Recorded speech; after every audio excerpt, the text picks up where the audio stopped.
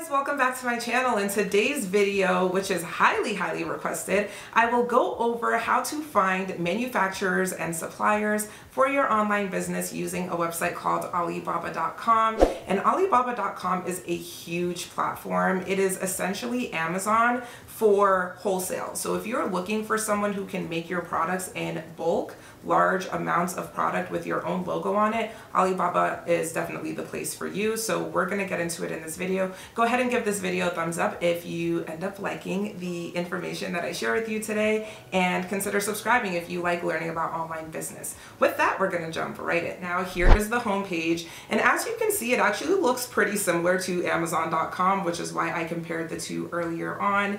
They do have a big event coming up, which is the March Expo, so they've got that right here at the top. And then Alibaba is segmented into different portions on this home screen. What you can see first is that they've got the search bar right at the top, so that is where you can type in whatever the product is that you're looking to sell. But they do also have categories, so if you're looking for products that you could potentially sell and you're using Alibaba for some inspiration, then you can search by category, and they've got all types of things like construction, consumer electronics, home appliances, and then it goes even deeper into these different subcategories here. To be completely honest, when I'm on Alibaba, I very rarely use this category tab because I'm normally looking for a specific product. So I don't even bother, but I just wanted to let you know that it is there. Some of the other things that you're going to see is a spot here where you can sign in. You can create your Alibaba account for completely free. It's very simple and straightforward. They're just going to ask you for some basic info and then you'll be good to go. No, you do not have to have an LLC to use Alibaba or to order from this website. You can completely just make a random account and no one is going to care whether you're incorporated or not, for anyone who's worried about that. Here's where you're going to be able to send messages. You're then going to be able to just learn more. Right here is a little tab, and I can go over this a little bit later on, but trade assurance is a way that Alibaba helps to protect your money. So if you're ordering product or inventory from a supplier on Alibaba, you're able to have the order made with trade assurance, which is basically like insurance in case something goes wrong with your order. So I highly recommend that every supplier that you are working with, that the order is either made with trade assurance for that extra protection or PayPal, because you've got PayPal protection. So either way, you're trying to mitigate your risk by paying in a way that you'll be able to get your money back should something go wrong. And this is just you being overly precautious. Okay, so that's what this is right here. And then you'll be able to see more here, like your cart essentially, if you are signed in. I'm not signed in right now.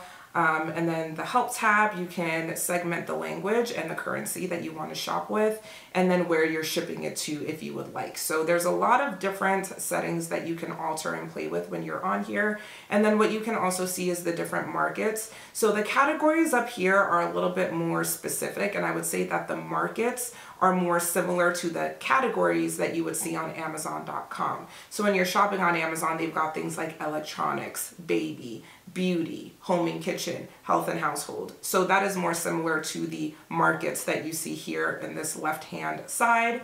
And then again, you can always segment further and get more specific with what you're talking about. And then other information here, they've got new arrivals, products that you can drop ship, and then just other recommended items as well. So what we care about mostly is this search bar right up top, because you can look up anything you want. And it looks like right now they are putting screen protector, and we'll use this as an example. However, I will say that screen protectors are very saturated. If you're here for Amazon, FBA at least, I would not recommend screen protectors, but we're gonna use it as an example.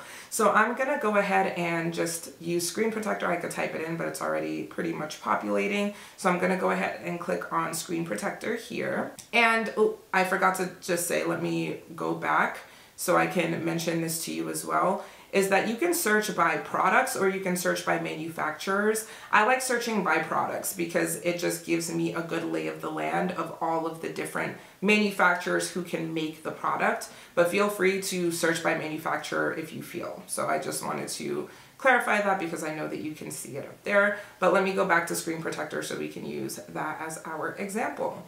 So what you're gonna see when you type in screen protector is a whole list of different manufacturers who have listed screen protectors as products that they can make for you.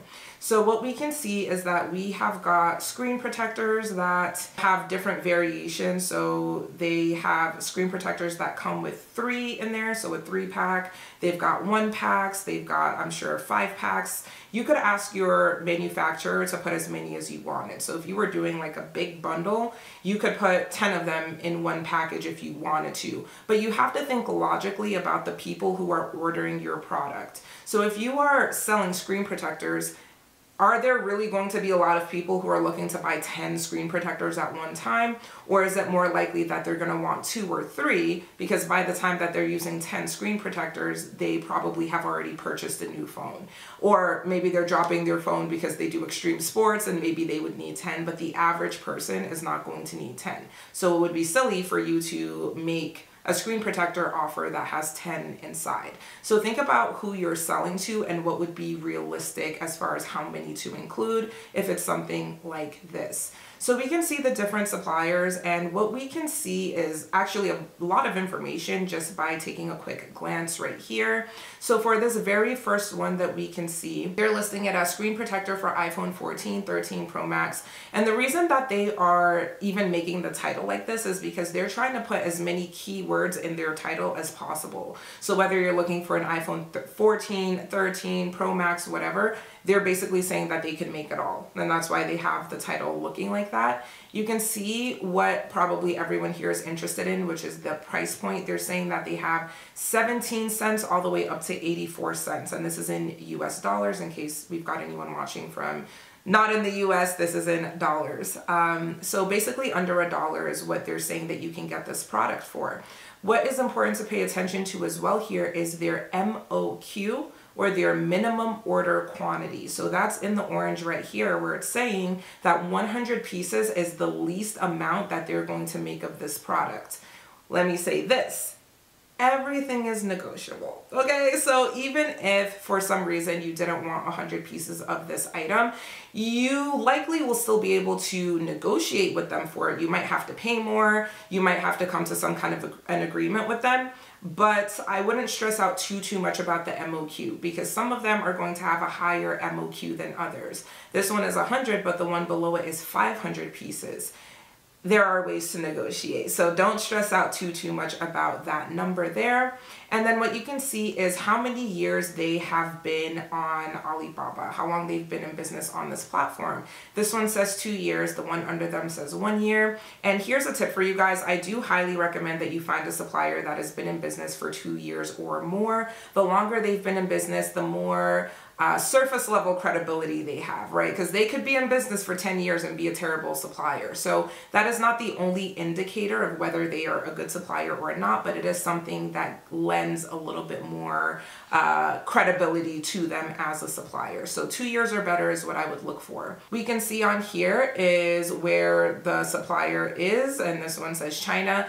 Fun fact, the majority of suppliers on here are going to be based out of China, and that is because Alibaba.com is a Chinese marketplace. So there are going to be suppliers here and there that are from other places like India or Bangladesh or Vietnam or something like that, but the vast majority are going to be from China. So that is what you're going to see more often than not.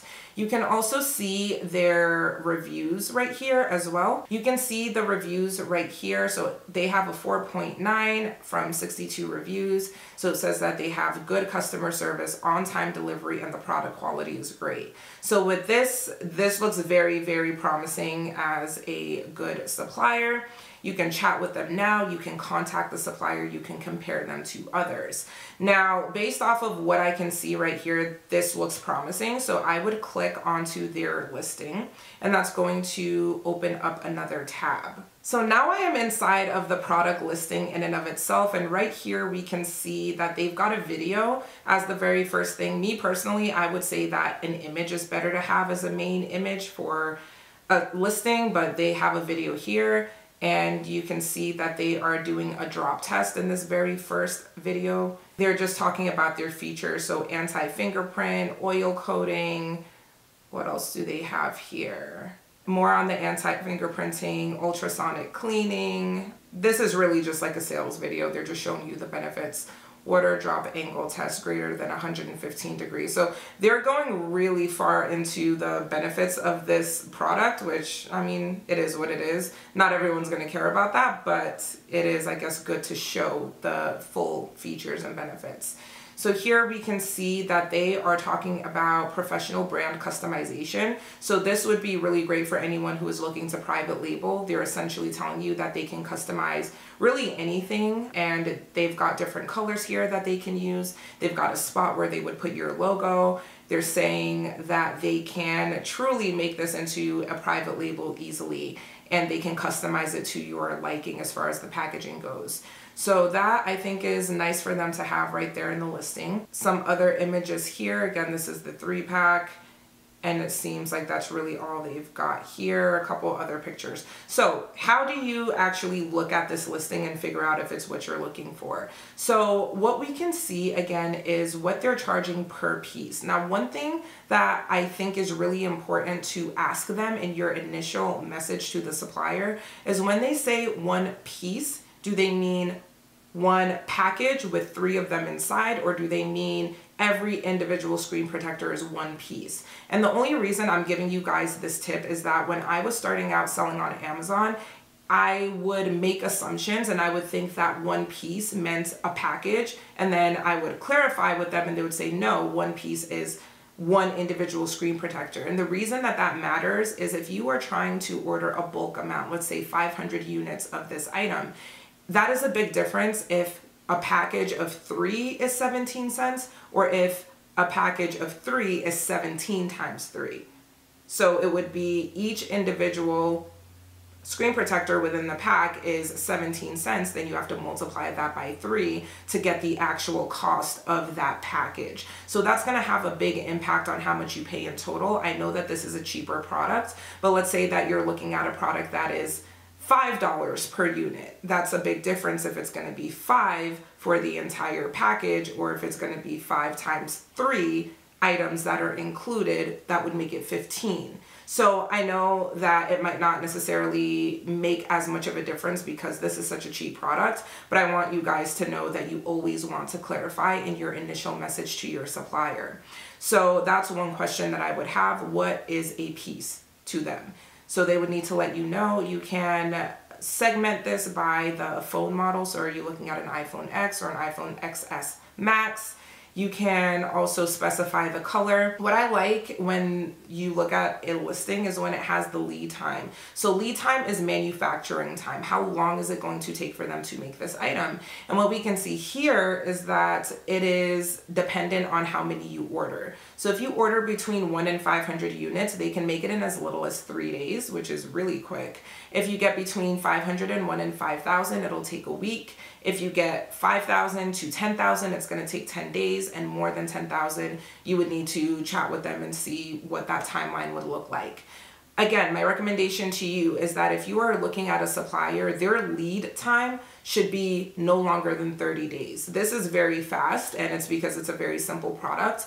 But if you're talking to a supplier and they're saying that their lead time is 60 days, 45 days, that's too long, because when you need to reorder your inventory, it's going to take them forever to make it and you're going to be out of stock, and you don't want that issue. The faster they can make it, the less heads up you need to give them to place your next order, and that is ideal. So with this, I think the lead time is very solid here. And then it talks about customization. So they're saying that you can customize your logo and customize the packaging, and there's even more graphic customization. So you can see everything that they have to offer here. And then if we go over to the right-hand side, we can contact the supplier directly through messaging them. We can chat with them. I really do not like Alibaba's chat feature. I think it's very glitchy and clunky, and I just personally don't like it, but you can do that if you want. But what I do recommend is to just contact the supplier through a message. And when you contact the supplier, you can write them a little blurb, a paragraph, asking them the most important questions. And the most important questions I would ask them, what is your lead time? They have it right here, but not every supplier is going to tell you straight up what their lead time is. So you want to ask them that. You want to ask them much it's going to cost for them to add the logo. Some will do it free of charge with the minimum order. Others are going to charge you per unit. Others are going to charge you a specific dollar amount. So some might say, oh, it's going to be 25 cents per unit to add your logo and to customize. Others might say it's going to be $300 to customize all of your units. And some might say it's included with your minimum order of 500 units or whatever. So you want to get clarity on that, because obviously that will impact how much money you're going to have to pay to your supplier. You want to ask other questions like what packaging do they offer? You want to ask them if they, know of any other products that are similar that you might bundle with your item. You can really ask them anything. And it's very important to take note of how they respond back to you, because one thing about these suppliers is that they will really want to get your business, but they're not going to go not even the extra mile, but really do the bare minimum by answering all of the questions that you have. So if you are asking them 4 different questions in your initial message to them and they respond back with something very brief and they're not even addressing your questions, that is something that I wouldn't say is a complete red flag, but it's very, very indicative of how they are going to be with you moving forward. So if they are not paying attention to what you're asking and what you're requiring of them, that's how it's going to continue to go. So how they are with you in those initial messages says everything about what it's going to be like moving forward with your business relationship with them. And of course, you want someone who's going to provide you the best customer service. That is what I would say when you contact the supplier. Very straightforward. And then underneath that, you can see that they are talking about the specifics of the supplier. So they're telling you the name. You can click on it and it'll bring up their whole supplier profile. I'm not going to do that right now because it doesn't really matter. But you can see that they are a manufacturer and a trading company. The difference between a manufacturer and a trading company is that a trading company is sometimes the manufacturer, but more times than not, they are buying from the manufacturer and they're acting as a middleman. So they're not the ones actually making the product, but they are selling the product to you. So a lot of, I know at least for Amazon sellers, like to only work with manufacturers and not trading companies, because you kind of want to go directly to the source. But I will say that trading companies are fine to work with, in my opinion, if you're not doing giant numbers, right? So if you're only ordering less than 1,000 units, the price difference between going to the direct manufacturer and going to the trading company won't be significant. However, if you're ordering lots and lots of products, you probably will get the best price by going directly to the manufacturer. So that is the difference there. We can see some of the other info that we saw before. 2 years, based out of China. Their response rate is less than 3 hours. So if you reach out to the supplier, more likely than not, you're going to get a response back in a short amount of time, which is excellent. Anyone who has a response time over 24 hours is a no for me and should be a no for you too, because waiting an entire day for a response back is just too much. There's too many different suppliers to choose from to have to wait an entire day for a response. And then on-time delivery rate, they've got a 98.9, which is excellent. And they've done lots of transactions. So that's a good sign too, because if they have done this many times, that means that they're good at what they're doing, they're efficient. So that is a green flag for sure. When we scroll down, we can see more on the purchase details. So this is what I mentioned before, you guys, with trade assurance. So this is protected with Alibaba trade assurance, which is great. The shipping terms will be negotiated with your supplier once you're talking to them and everything is confirmed. For payments, they accept Visa, MasterCard, PayPal. I think this is Afterpay, Apple Pay, Google Pay, and it looks like they even offer more, which is excellent. Some of these suppliers are not going to want to do PayPal because there are extra fees involved with PayPal.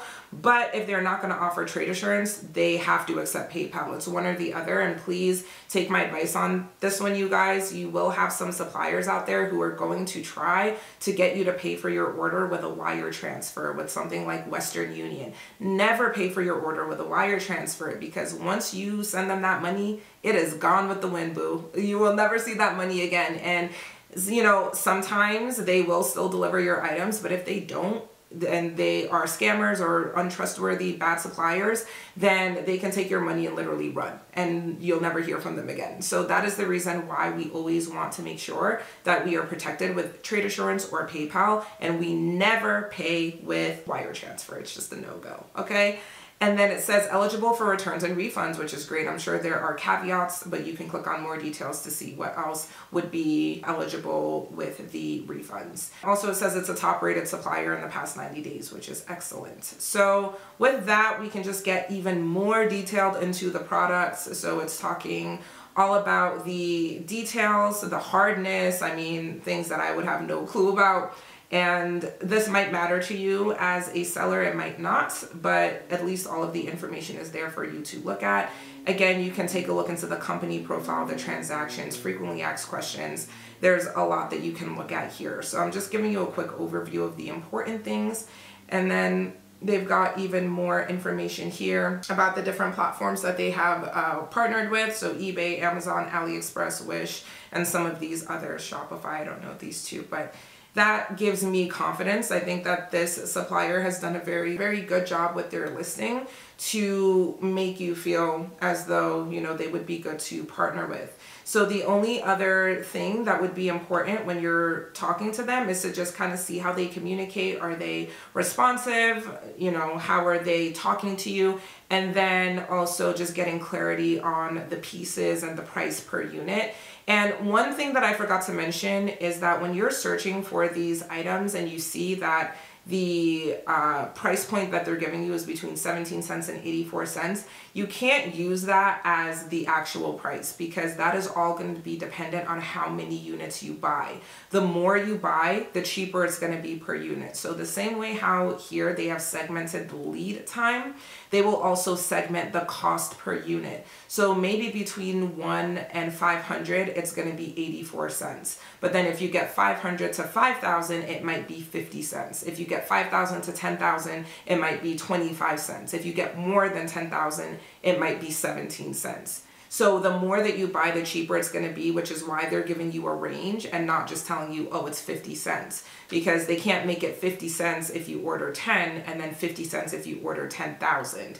That doesn't help them as a business. They want to sell more at once. So they're going to incentivize you to buy more at once by making it cheaper to buy more in one big lump. I hope that information and that little walkthrough of Alibaba was helpful to you. And one last gem, because I want to give you as much information as I can in this video, is just a quick rundown of what it might sound like when you reach out to these suppliers. And the reason I want to give you guys this info is because when you reach out to suppliers, sometimes they're going to be able to pick up on the fact that you are a beginner and that you've never done it before. And the problem with that is if you come off as a newbie, they might try to take advantage of that and not necessarily give you the best deal because they don't think you're going to know any better. So in order to make sure that you don't give them any indicator that you've never done it before, this is how your initial message to them should sound like.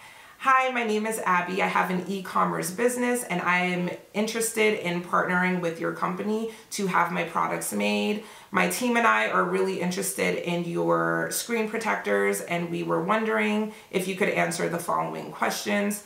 What is your lead time? What is your cost per unit for 500 to 1,000 units? Do you offer customized packaging? They already said that they did, but just whatever questions you have, list them out and say, if you could kindly provide the answers to these questions, we would love to potentially move forward with placing an order with your company, right? So you're not just reaching out to them and saying how much for 1,000, because that's gonna come off as you being unserious and it's going to set the tone for your business relationship with them. So you always wanna come off as professionally as possible. And one final pro tip when you're talking to these suppliers is to always refer to another person who is part of the decision-making process. So it's not just you who is deciding whether to work with them or not, but it's you and your team. It's you and your business partner. It's you and your boss. So framing it in the sense that you're not in charge of the ultimate decision gives you a bit more leverage when you are negotiating with these suppliers.